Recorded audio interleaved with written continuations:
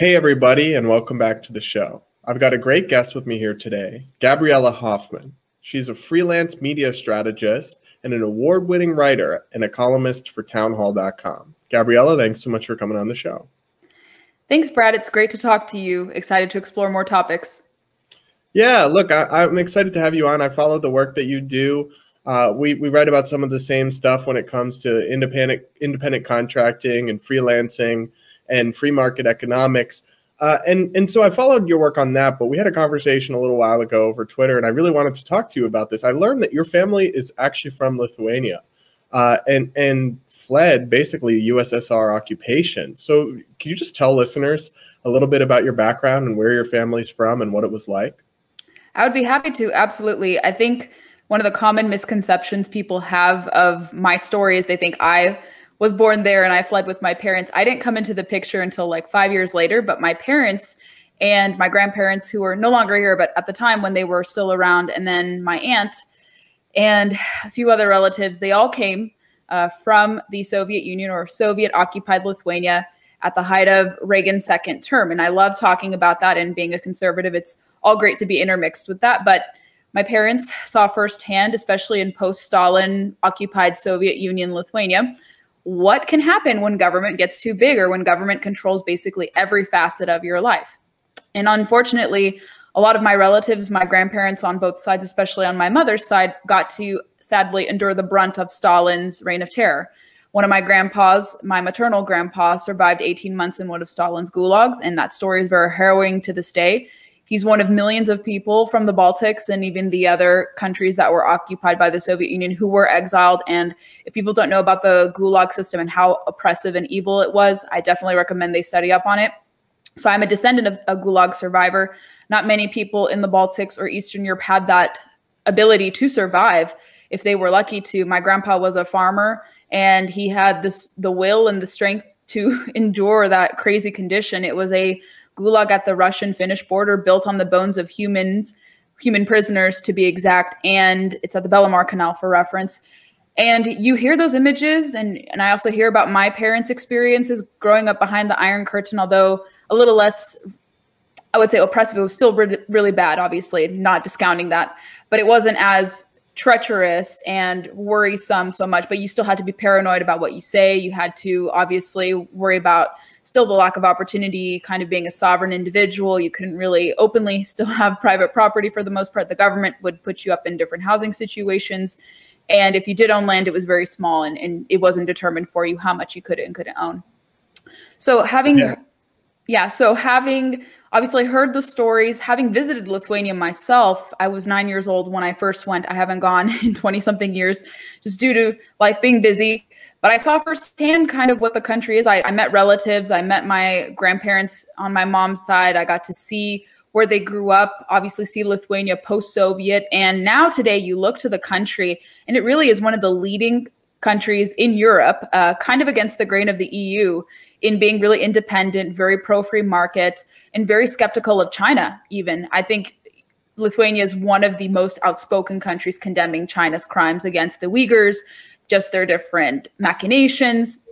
And so it's always been a leader, having been the first country that was occupied to formally declare its independence in the 1990s, early 1990, to do that. So Lithuania has always been kind of independent, and I am really lucky to say that those kind of qualities and principles that are ingrained in Lithuanian culture, kind of this Lithuanian-ness, nationality and kind of the ideals. You know, you obviously have a reverence for free enterprise, skepticism of big government, and collectivism by extension, because those two thoughts are very anathema to what Lithuanian culture is. It's always been a largely independent country. And when they were occupied by both the Nazis and the communists, they felt like that freedom was taken away from them. And they've always hated those systems. It doesn't get talked about much, unfortunately, but they really just hated the dual occupancy and occupation from those two evil regimes. But a lot of historians will say, well, they were sympathetic to fascists, or they're insufficiently this, but that's a lot of whitewashing. And I try my best to educate people about the history.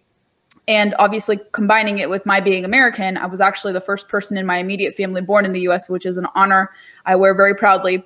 I tried to share my family's story. I've chronicled it a little bit through my column at Town Hall when I first started writing for them. And I try to do it now that I've returned and kind of am more so a consistent columnist with them in an official capacity.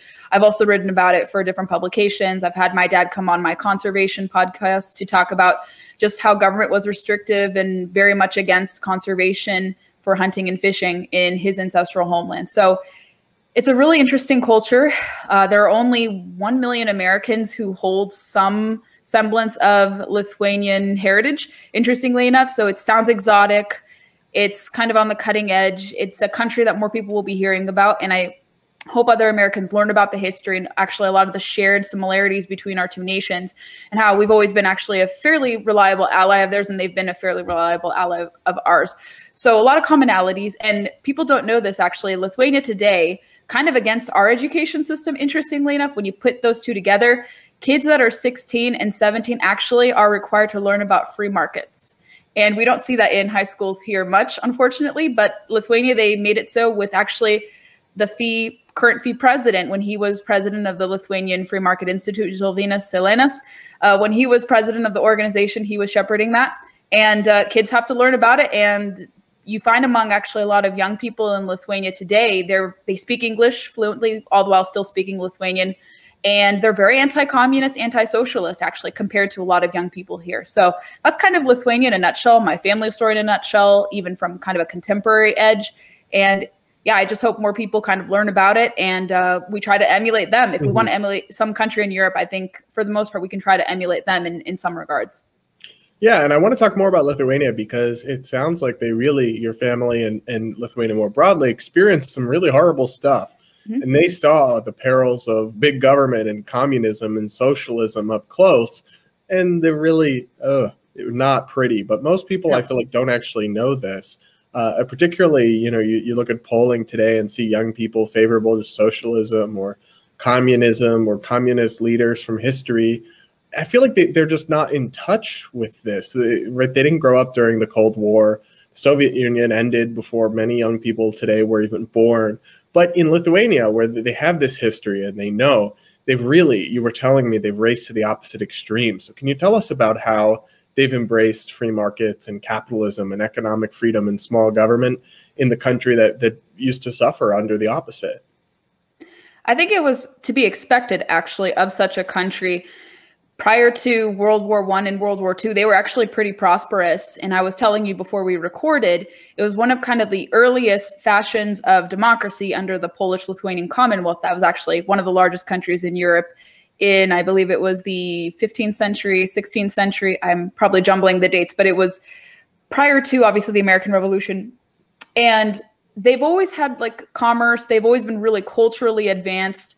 There used to be a lot of interesting heritage to it. Actually, it was the last country to become Christian in Europe. Interestingly enough, people don't know that. And there's actually still a pretty big kind of pagan aspect to Lithuanian culture, but it's not like really witchcraft or anything, but it's an interesting thing to see. You have like these places like Witch Mountain and some other things intermixed with their kind of Christian heritage as well. So you see a lot of interesting history. There were famous knights and kings and dukes and things of that sort. And when you go to Lithuania today and see how modern it is, you see skyscrapers mixed with these really kind of old world architecture and buildings, and all these different buildings had a lot of history to them, good and bad, obviously. And Napoleon at one time was admiring some of Lithuania's churches. So you had all these different people, conquerors, travelers, notable experts. They would go there and they would be fascinated by the country. And I think you see a resurgence of that today. I'm not sure how closely our government is really looking to, or maybe some scholars are looking to Lithuania for maybe replicating certain economic policies here. And I will say it's not perfect. I think they do some things worse than us. I think a lot of us could be skeptical of VAT taxes. They probably rely more so on a welfare state. And they're a little bit different in terms of us, I would say. Politically, I would say conservatism there is not as well defined. You find more fiscal conservatism, maybe not so much social conservatism, or you may find elements of libertarianism actually emerging there. But actually the government right now is largely young. It's pretty forward thinking. You see a lot of, I would say, perhaps Republican or libertarian equivalent policies starting to percolate there.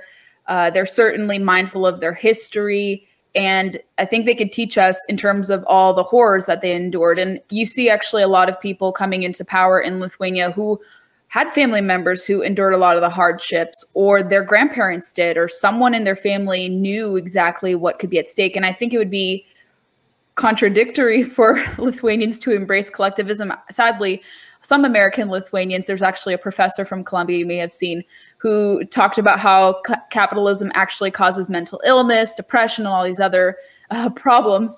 And I would say Lithuanians, or those who are in the diaspora of kind of the American Lithuanian community who are removed from the horrors, sadly, are very susceptible to these kind of big government thinking.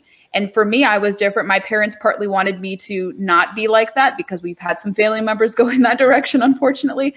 But also I saw it for myself, and I was able to challenge my conservative beliefs in college and even now, and test it against kind of these leftist theories. I'm not accepting of them, but I always like to see what the other side says. Obviously, I think it's healthy to know exactly who you're up against and how to tackle and deconstruct their theories and their positions. But yeah, it's super interesting just to see that, because my family, I mean, I'm pretty not removed from the horrors. I remember hearing the stories. Like, I only got to meet my grandpa once, but my parents would say like he was just so scarred by his experience, his imprisonment, he never wanted to share his thoughts. And I said, well, why didn't he? And they're like, well, it was a different time. You don't really share stories, kind of in contrast to like Holocaust survivors who, while it was very painful for them too to share their stories, you saw more Holocaust survivors sharing their stories. But survivors of communism and socialism, they're starting to share more. Our mutual friend, Daniel DiMartino, he's kind of from this newer iteration of socialism, kind of this new survivor of it. You see it playing out in Central and South America more commonly, still inklings of it in North Korea. And even by extension, I would say communist China. There's nothing really free market about it because the government controls their economy. It's a state-sponsored economy, very much so. And I mean, there are different waves of kind of like anti-communism, and sadly anti-communism, and I know some people kind of view that as a dirty word, but kind of education about communism and its horrors doesn't really get the same shake as even Holocaust education. But we even see people starting to denounce any attempts to actually highlight what happened in the Holocaust. You see Holocaust deniers are still common. You see more and more young people actually not knowing what Auschwitz was, or what the Holocaust was, or how many people died. They question the death statistics of those who were victimized there. So we have the same problem with educating people about communism as we're starting to see, sadly, now, even with educating people about the Holocaust and Nazi crimes. So it's a larger conversation. Groups like Victims of Communism Memorial Foundation do a phenomenal job of trying to educate the public. They've been around since the 1990s, I think 1992, 93, when they got signed off by Congress to start to operate. And they highlight victim stories. I think they may even do something with my dad in the future. We're possibly in the talks of doing that. But I think having people like my parents, I think my dad is more comfortable talking about his situation. He's actually really unique because people don't think of the Soviet Union as a really anti-Semitic place. And my dad is Jewish, and he actually endured a lot of anti-Semitism in post-Stalin occupied Lithuania. And he talked about discrimination he faced as a Jewish individual. He was denoted in the 5th column category by the Soviet government. So they would identify you by your passport. And he experienced some very egregious examples of racism. And they like to persecute minorities in the Soviet blocs. They would tackle you, or they would get after you if you were a Crimean Tatar, if you were not in their thinking. So my dad can explain, you know, how those systems that preach equality are actually really more so specialist in equitable sharing of misery, persecuting people of all faiths, backgrounds, socioeconomic statuses, genders, things of that sort. So he loves to share his perspective. He's pretty impassioned about it, and I'm going to try to deploy him to do that with those opportunities. But people like my parents who got to see it firsthand are extremely important in this discourse and educating people. And I saw that BOC is actually going to be, I think, petitioning different state legislatures they're trying to do this in Florida, to get education courses that actually talk about what happened under communist bloc nations. They want to have victims or survivors, or a combination of those two, because obviously survivors are obviously around to talk about the story, and people who may be related to victims of it who were deceased could talk about their experiences to younger audiences, to school-age children, high school students, even college students. So it's encouraging to me that there is a seriousness, and it's really seeped into political discourse. As you've noted, it does scare me that you see a lot of Democrats embracing tenets, not every tenant, but a lot of tenets that kind of harken back to the system. And it worries me because in the United States, actually, when awareness about communism was starting to be revealed, we actually had Democrat opposition to communism too. It was pretty bipartisan. And it seems like those Democrats are kind of extinct. You don't really see them anymore. Very few, a handful are really staunchly anti-communist today. And it makes me sad. You know, I am very conservative and politically yoked in that fashion. And I hate to say that we have to blanket statement every Democrat like this, but they're going to get those attacks on them if they don't overwhelmingly come out against it and denounce it. It seems like some of them are very comfortable with not chastising the AOC types or Bernie Sanders for embracing democratic socialism, which is not really different from the other tried socialist variants out there. And Democrats have to have a reckoning. And I've seen some people who've worked on Biden's campaign say that they are anti-communist, but I don't see much from them condemning some others in their party or their movement, leftist writ large, for this. And education is extremely important. And sometimes I think, unfortunately, sometimes people on our side like to use it as a cudgel to raise money. And I would never, ever subject my parents to the mercy of an organization to make money, have their story compromised and kind of watered down by someone who wants to make a quick buck. So I think sometimes on our side, we see that. And I really find that to be disgusting. And I would never put my parents' story up for that. I would rather tell it myself or create some sort of avenue to do it or work with trusted organizations that I feel won't exploit my parents' story. Because sometimes on our side, we say that everything is socialist. And when we do that, we also kind of are guilty of sometimes what leftists do with blanket statementing things. Many things what they're propagating are socialist, sadly, but you can't say everything is. And we need to be a little careful, I think, with that, because that term can be overused and then they can use that against us, weaponize that term against us when real socialist measures that they propose come about. So we have to be careful about crying wolf all the time, but we do have to be very vigilant about combating any instance of socialism or collectivism that does come out from either this administration or members of Congress or different movements like the DSA. Yeah, so let's talk about this a little bit more, because I'm interested, when your family first came to the country and when you were growing up and you kind of had a foot in both cultures, right, with your family coming from Lithuania, but you an American growing up here, what was it about American institutions and life and culture and values that they found so superior? I mean, I know that it's probably the case. I have a friend from college, just as an example, who is from China, and she was an international student at my college, and she was just stunned when she came here at when you went into a grocery store, how many options there were. She found out that private citizens were allowed to own guns, and she was just flabbergasted. And it was just amazing to me to watch her experience that, because those are things I've kind of always taken for granted, if I'm being honest, growing up here. So for your family and for you, through them, what were the things about America that really stood out as so valuable in the contrast of that dark history? That's a great point you make. And I think anyone who's lived under some semblance of it, and today a lot of people from China are coming to this country to flee that as well, because they've been critical of their government. And it's very similar to what my parents had observed when they first came here. And, you know, when they came here, they always admit, you know, it's very difficult sometimes to adjust to a new country. I think any legal immigrant who comes here, people who flee as political refugees, they always admit it is a challenge sometimes to adjust to a new culture. But because we're such a vested melting pot country, it's a lot easier than I think people believe it would be. My parents obviously kept a lot of, and they retained a lot of their cultures while assimilating to the American way of life. I think some of the first things that really surprised my parents when I was old enough to understand this, when they explained it, they said, I think by the virtue of having so many different innumerable freedoms, my parents couldn't freely speak out. The populace in Soviet Union couldn't speak out against the government. So my parents were really surprised and very favorable to the notion that you could criticize your government openly without being jailed or persecuted or punished in some fashion. They were always impressed by how there was a potential for you to climb the economic ladder without really being stuck in classes. And I think sometimes people in our country like to use that jargon that we're stuck in classes. And when you say we're in a class, it means you're stuck in a strata where you can't upwardly move.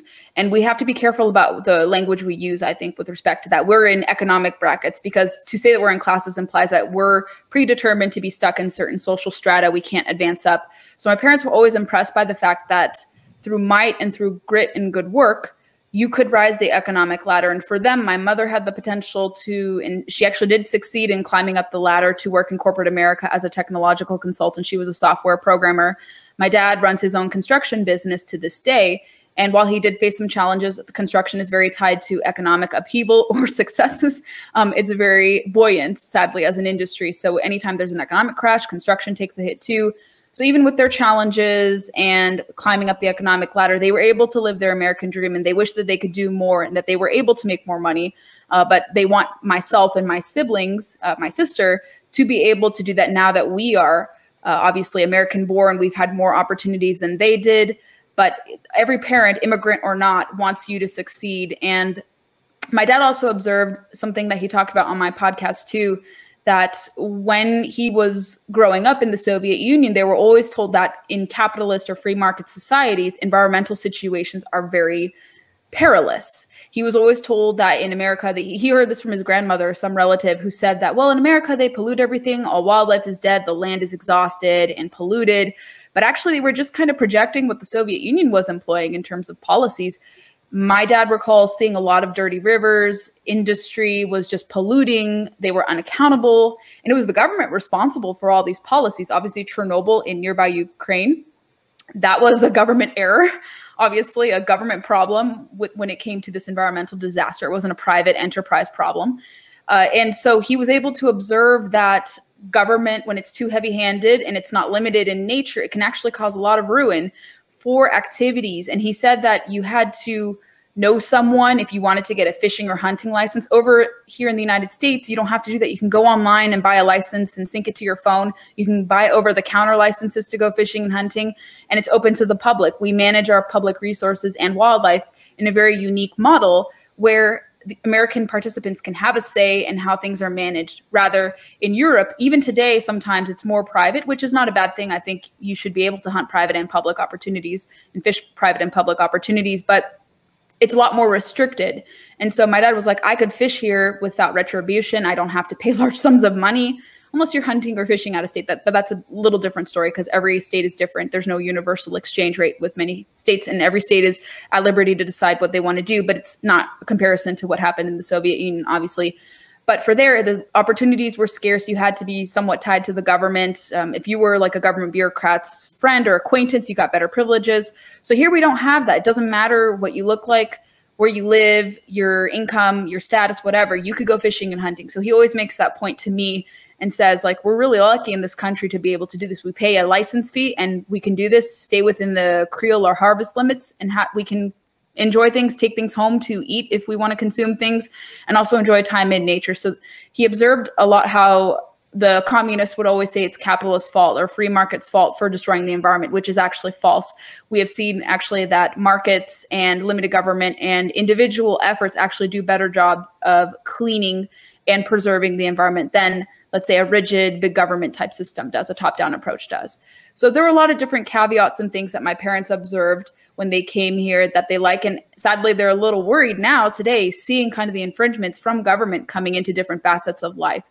And they never thought this would happen here. Sometimes with some of the culture war stuff, they're like, this is ludicrous. Not even some of the craziest of communist leaders would even conceive this. So kind of where we're going into now somewhat with this dystopian kind of aura with some cultural stuff. My parents are worried that we could potentially morph into this. I doubt it's ever going to be that bad if people are vigilant, and I don't want to scare people or fearmonger by any means.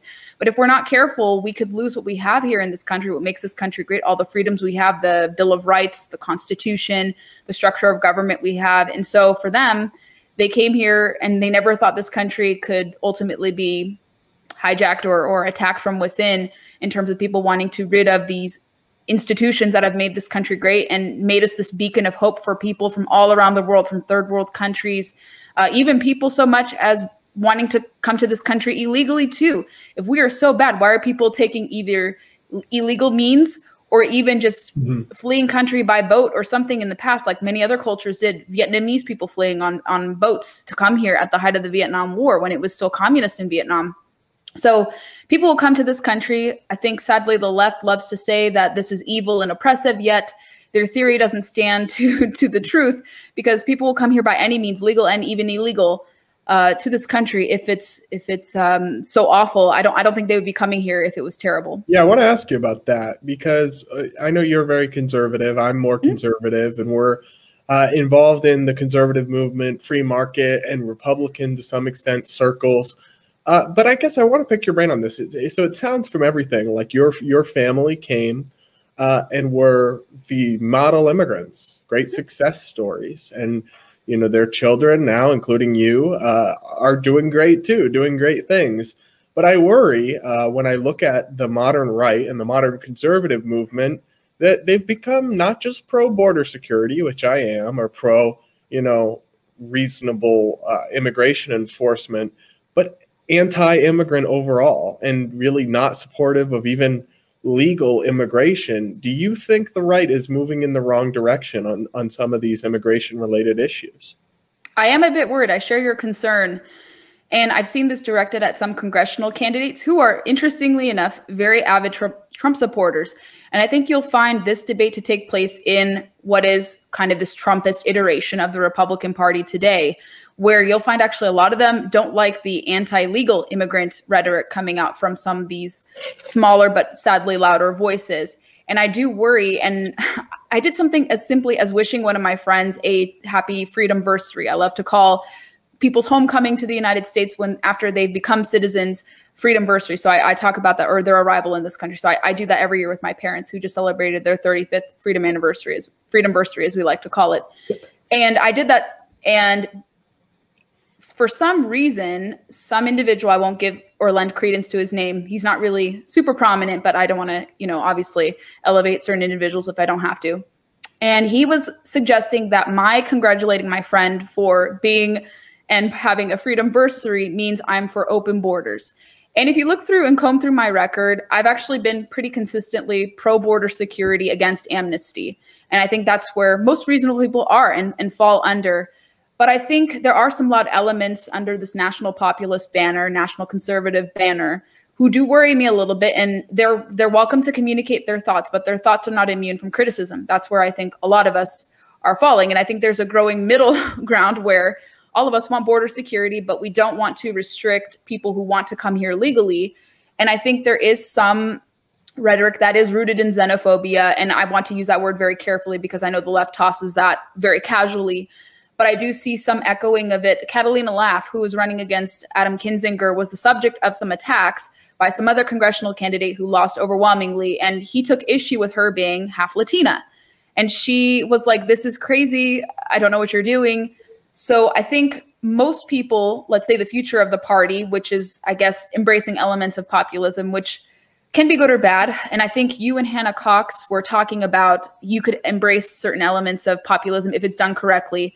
I think there's a good way to go about it and a bad way to go about it, where you return it to the individual, obviously empowering the individual, not so much empowering the government. I'm fully in agreement with that notion. But you will even see among Trump supporters kind of a rejection of this nativist thinking, because actually Trump grew his share of support among, believe it or not, Hispanic voters and other different voting blocs. So we see a lot of people who want to come to this country legally, and that should be encouraged. And I think we've stepped away from this conversation of making it easier for people to come here legally. I think each year, 4 million people are backlogged with trying to get their citizenship. I've seen and I've had friends who've, I don't know, it's took them decades to become citizens. And that's appalling. It should not take 10 years, 14 years to become a US citizen. And then someone who just comes here by illegal means. And, you know, I don't blame them. And I disagree with the method that they came here. And I can empathize with some of their desires to become American, but they should try to come here by legal means. I think that's what we should encourage. But I think you can assess all of this very individually without appearing anti-immigrant in general. And I think the left does, unfortunately, a problem with lumping in people who come here illegally versus legally. They do this with guns. They do this all different issues. They lump every people together, or every sector or kind of facet together. And we do have to be mindful of that. But I think I'm hopeful that this contingent that is sadly echoing this quasi-xenophobic rhetoric about no legal immigration and even hating people. I don't even know why you would hate people who are of non-white backgrounds, who are conservative. We've been screaming from the rooftops for trying to expand the tent. And the fact that they're saying, well, you're not welcome here because I think Catalina had this attack on her where the guy said, because your mother came from Guatemala, you're really not American. It's not an idea. And I'm paraphrasing what this is, but he said, because her family can't trace their roots back. Her family can't trace their roots back to the colonial times. You're not really American. So that will disqualify a lot of us. People. I know this is an outlier, but I wanted to use this example. But a lot of people came to her defense, a lot of populists, a lot of MAGA conservatives, if you will call them. And there are these voices, but I think they're in the minority. But we do have to draw attention to them and say, what are you talking about? Like, this is ridiculous what you're saying.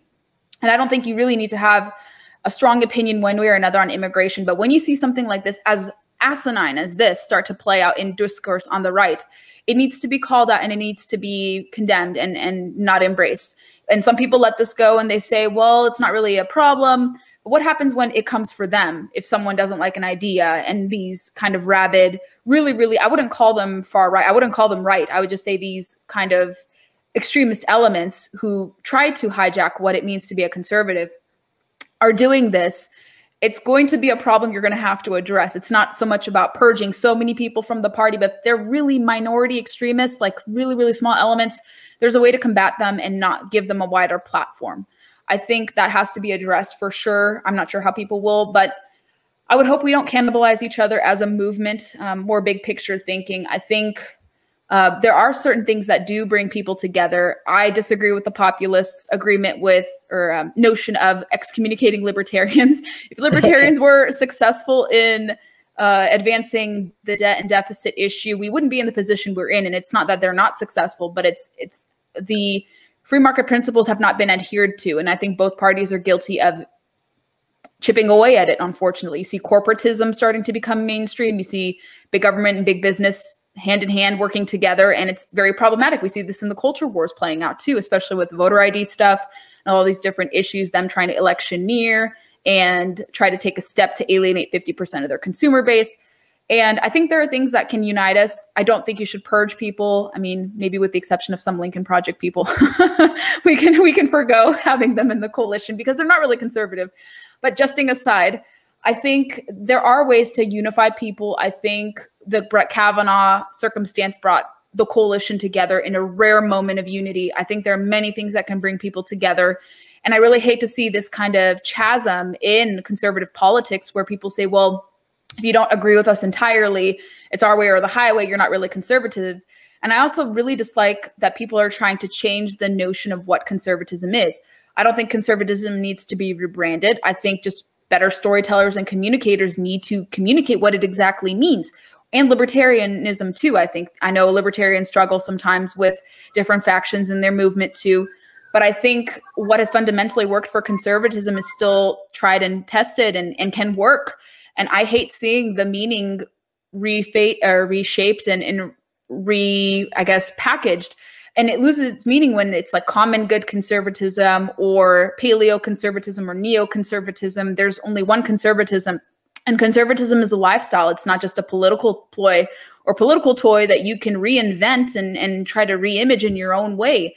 It's a philosophy that many of us adhere to. I try to live my life in a conservative way. Limited government, I'm a business owner, I'm a freelancer, self-employed. I try to be good to other people. I don't want the government coming and attacking me. I don't want to have my sovereignty taken away at. I want to have freedom as best as I can. I'm a gun owner. I don't want to have those freedoms restricted from me. I believe that individuals and families are the best people equipped to tackle cultural issues. And there are ways to advance that, I think, going forward. And I am a little concerned that some people want to use the vehicle of government to promote family or to promote social conservatism, which I think is diametrically opposed to pro-life or pro-family type of ideals that never ends on any good terms, unfortunately. So we have to be careful with wanting to use government as a vehicle to advance our agenda, because government you can't really trust. And especially if we're going to have Democrat presidents, you don't want to be able to place your trust in them for pushing different policies. Right. So we have to be skeptical. I think there's discussions to be had I'm hopeful that traditional conservatism, which I think can be appealing to new voting blocs, is preserved. And I've talked to a lot of Trump supporters, people who were diehard Trump supporters, the now staffers in Congress, having worked for the campaign or administration. And they tell me that they're a little worried about some of these kind of extremist elements trying to hijack what Trump did. And they believe that Trump, minus a few things, did advance what traditional Republican governors did. He was probably more conservative than Bush in many regards. And that's what they argue. That's what they've told me. And they don't think Trumpism can be lumped in with some nationalist, populist attitude. So we're going to even see that debate happening too.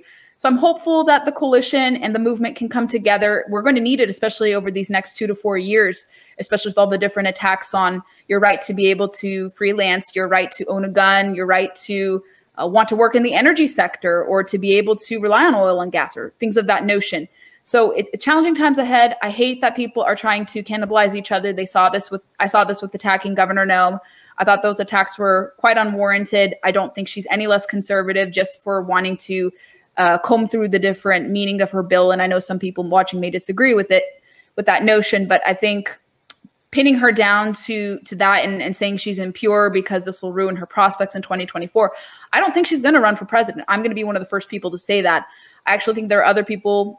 And I don't know if DeSantis will either, actually. Not because Trump will run, but I think there are some other people who are maybe not tied down to elected office who could emerge. Maybe a Pompeo, who kind of embodies a lot of what President Trump had. He was one of his most loyal foot soldiers in the administration. So I think we're going to see different conversations. But I hate that we're hinging certain battles or maybe one area of disagreement to killing people's prospects for the future. So we can't do that. Yeah, and I think she really is adamant about protecting women's sports too. I don't think she's going to agree with the NCAA, and with their demands. So I know it's a greater conversation with that issue, but I don't think she's any less conservative for wanting that bill to kind of work seamlessly. And I don't know what's going to happen with that bill, but the NCAA said that they are going to blanket statement, not have any challenges to that policy, where they're going to allow trans women to compete in women's sports and trans men to compete in men's sports too, I think. So that's a lot to unpack. I want to remain hopeful, and hopefully people will be open to having discourse. I think we're too much into echo chambers too, even amongst our side, and we don't want to listen to others. And that doesn't make you any less conservative for wanting to have dialogue. But I think sometimes we get stuck in our little, I would say, organs of echo chambers, and we don't do much to reach out to other people. And I think in the conservative media ecosystem too, we used to be really good at this, but we're all divided. We're competing for clicks and likes and hits and things of that sort. And I think we have to kind of think beyond that. Yeah, so that's a good place, I think, to wrap up our conversation. Covered a lot of ground there, but I think it was great. Everybody, if you're interested in checking out Gabriella's work and her podcast, the links will all be in the show description. But just to wrap out the show, hit us with your most controversial food opinion. Ooh, okay.